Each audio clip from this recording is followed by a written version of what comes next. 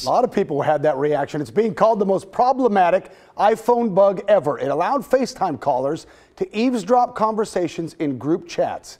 All right, here's an example. Let's say, for example, I FaceTime one of my sons and then added another person to the call before my son answered.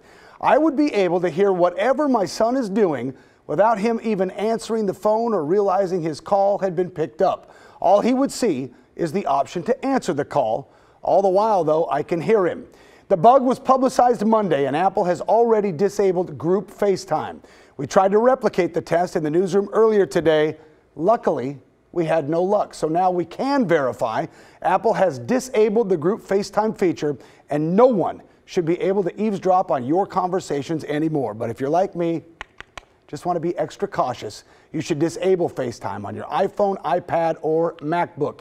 Let's do it together, all right? For your iPhone or iPad, you go into the settings bug. You see it right there. And then on the left side, scroll all the way down until you see your FaceTime.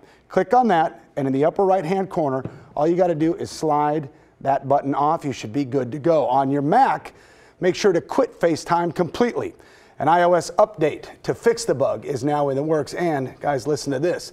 The bug was actually discovered by a 14-year-old Arizona boy earlier this month who tried to FaceTime his friends to play Fortnite. So you got a billion-dollar company with some of the smartest technological minds on the entire planet.